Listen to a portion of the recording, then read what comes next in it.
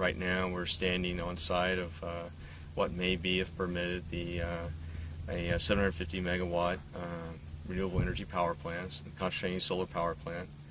Well, what you'll have on the acreage here, you'll have it's a 6,500 acre area.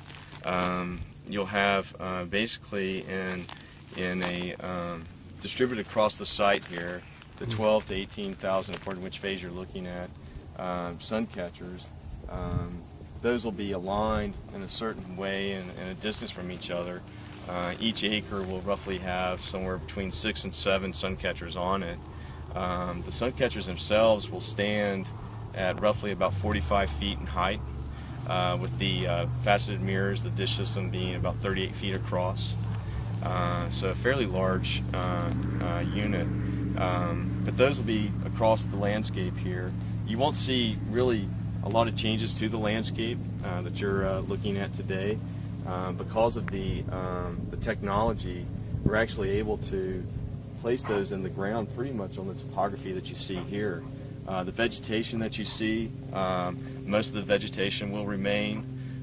We won't have to fill in any of the washes that are located on the property, so most of that will retain its natural state.